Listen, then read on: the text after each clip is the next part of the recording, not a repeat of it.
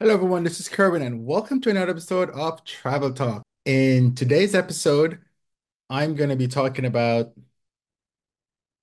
should you buy a ticket from the airline directly or should you buy from a travel agent? Let's go.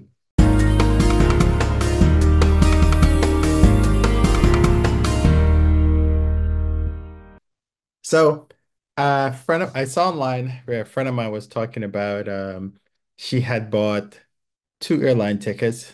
She's a plus size, so she bought two airline tickets and she bought them from a travel agent. And she got to the airport and they were canceled. But no one notified her that they were canceled. So now the airline is trying to help her with, try to get her on her way, but they only have one seat because the flight is oversold or the flight is fully booked, and they can't guarantee that the seat next to her will be empty. Um, and so it get crazy. But that got me thinking that, and I think what probably happened in their situation, because the airline was saying that the travel agents didn't book the tickets properly. And so they might have had a dupe booking and the systems would cancel dupe bookings because you're not allowed to have two seats with the same name. There's a special way you have to book a second seat on a flight, and they probably didn't do it properly, so it got canceled.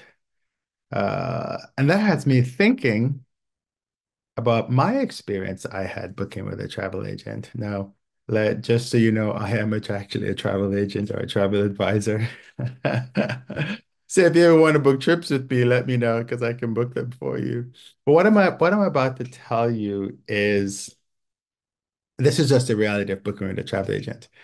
The rule, well, not a rule, but what happens is when you go online to an online travel agency and make a booking, that booking does get back to the airline because you're taking seats out of that particular flight for you. However, the price that you pay is they have something called bulk pricing. It might be a specific price, or you might actually pay the same price that somebody else would pay if they went to the airline's website.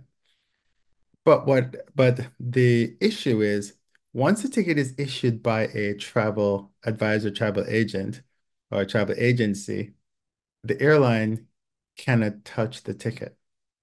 When I say they cannot touch the ticket, it's virtual, right? So of course they can't touch it. But let's say you wanted to make a change. So you wanted to go on the 15th. Now something comes up and you have to go on the 16th or the 14th or whatever it is.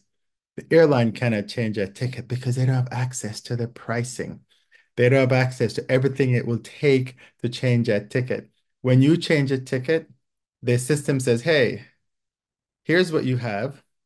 Here's what you want to change it to. The price of what you have is this. The price of what you want to change it to is that.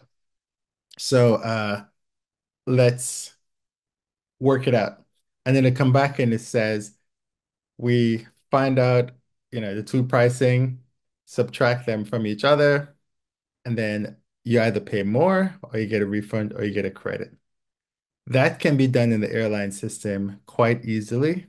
It can also be done in the travel agent system as well.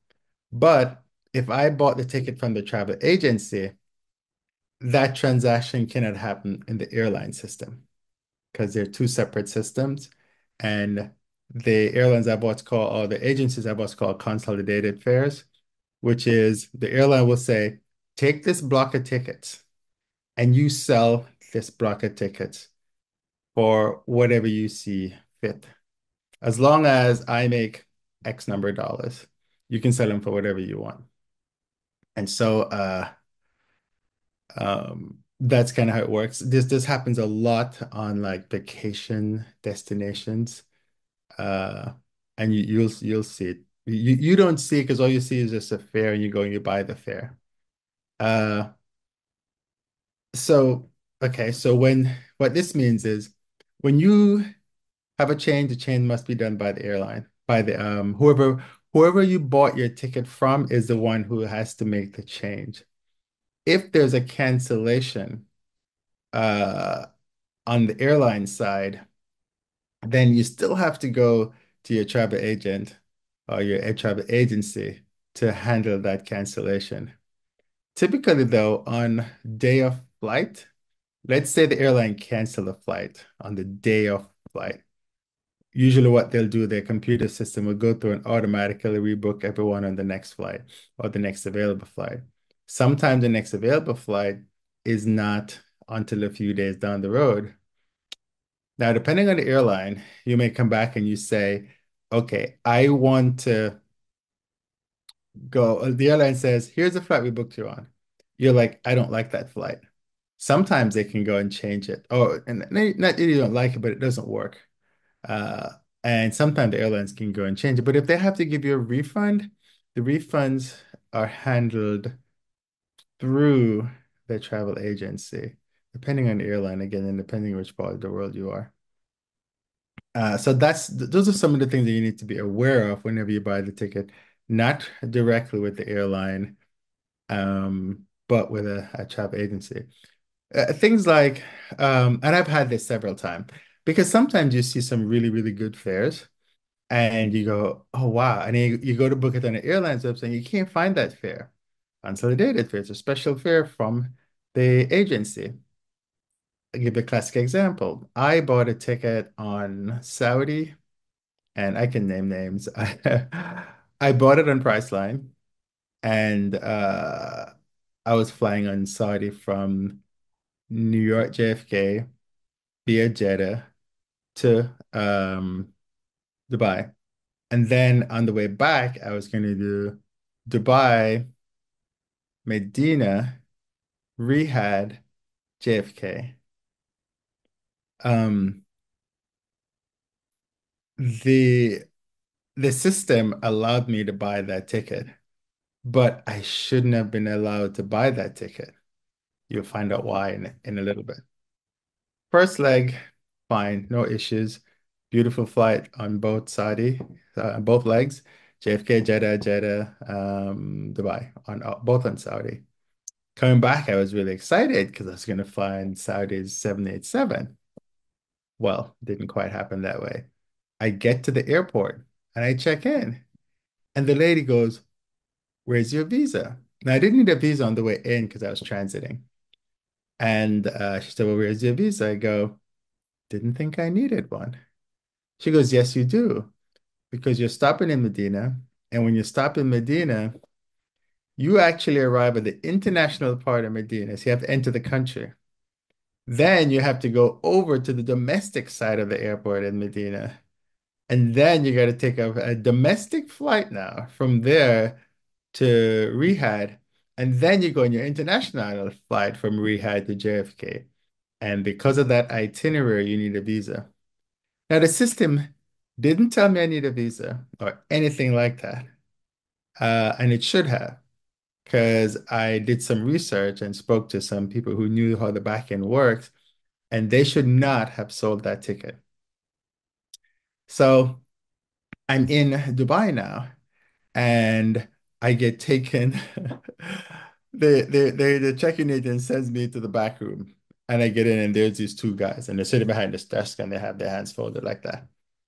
And I said, you walk in this room, and you're like, oh God, this is not going to end well. Zero compassion from these two gentlemen. So I walk in, and they were like, what seems to be the problem? And I explained to them, and they're like, well, you have to buy a new ticket. I said, well, okay, fine. But can you just put me on, since I can't go through Medina, can you just put me on the nonstop flight that's leaving in like, I think an hour, hour and a half to go from Dubai to Riyadh and then Riyadh JFK, right? No, they can't do it. And they blamed it on the fact that the ticket was issued by the travel agent, so they couldn't make any changes. Um, and I was like, come on, guys. Uh, it, it's it's clearly an error, but it's not an error made by the airline, so they don't really care.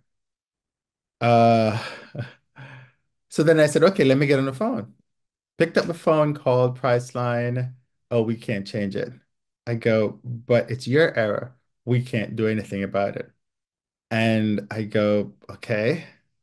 So what am I supposed to do? Silence on the other side of the line. So I go, all right. Came back to the guys and because I'm still in their office and I said, look, here's what the agency is saying. Can you guys help me to at least get on that flight so I can get out of here? No, they cannot. We cannot touch the ticket. I go, okay. So then I realized I wasn't getting anywhere with them, wasn't getting anywhere with Priceline. And so I left the office, left the airport, booked a hotel for the night, and rebooked myself on Gulf Air over um, Bahrain. So I did Dubai, Bahrain, Bahrain, London, London to JFK. And this was on Gulf Air, on the two first leg to via Bahrain and London. And then I did American Underwear. But it's all one ticket I bought because Gulf Air at the time had some kind of arrangement with American. And so I would get the points and all that. So I booked that. Forget how much it costs. It might have been, I don't know. But it was a one-way ticket. So luckily I was able to do that. And so now I get back to the US and of course I wrote back to Priceline. I said, hey, this is what happened. I want my money back. I said, I said, I don't even want an extra. All I want you to do is to pay me for the the hotel I stayed. You don't even have to pay for a meal. Just pay me for the hotel I stayed and pay me for the ticket I had to use to get home. They initially said no. And what I'd done, I'd found out who was the president of Priceline or the CEO, and I copied like 4 or 5 senior executives on it. The reply I got back didn't have any of those people on it anymore. It had some other person. And they said no. So I replied back, reiterated my claim, and said, I would like you to reimburse me with this here. Exactly the same thing I wrote before.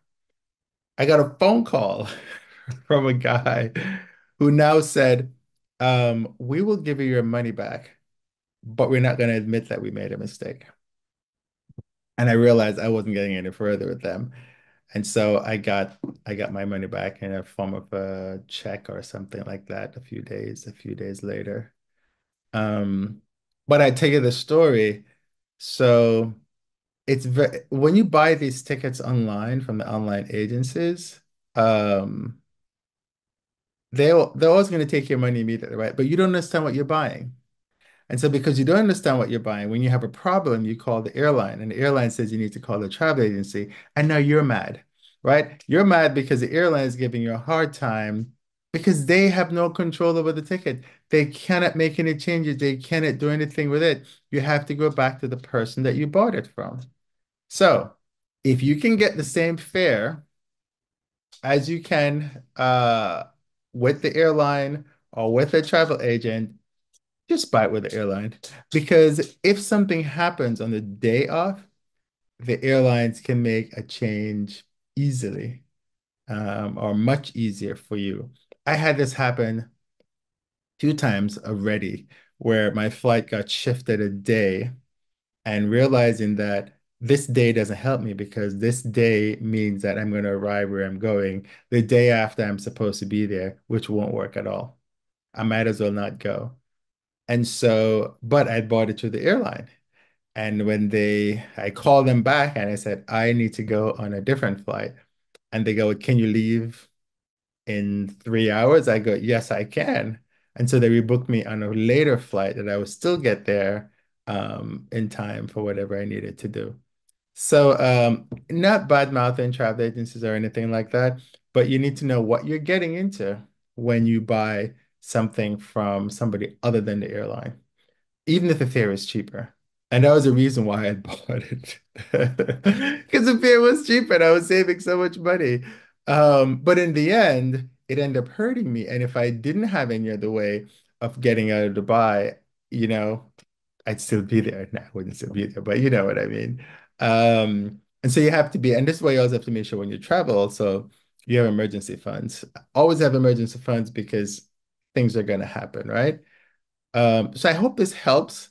you to understand how the system works. Because what happened is that if you do not understand how the system works, you're going to sit there and argue with the agent. The agent at the airport can't do anything.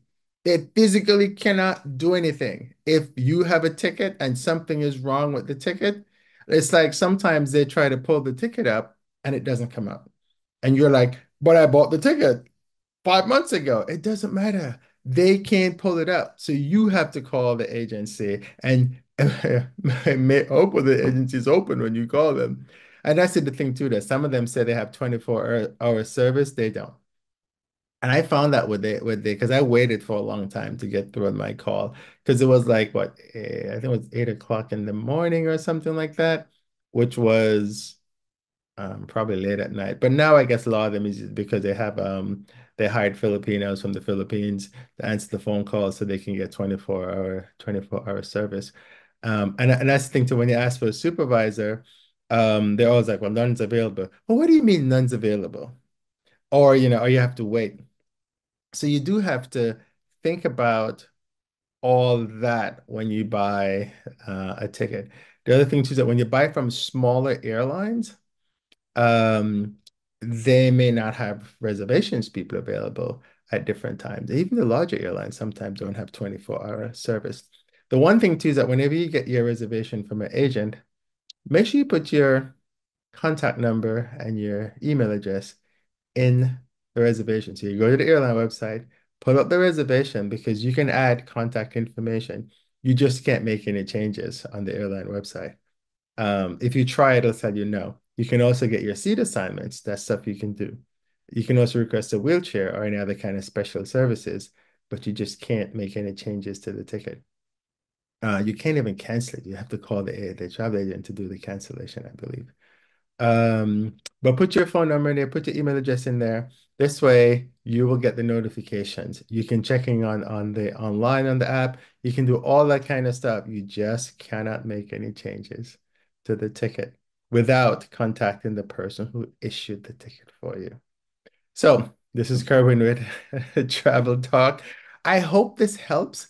And so next time, if you have any issues um, with ticket bought from an online travel agency, you will know um, how to fix it. This is Kerwin. Have a great day and just know what you are buying. That is the purpose of this message. Talk to you soon. Have a great flight.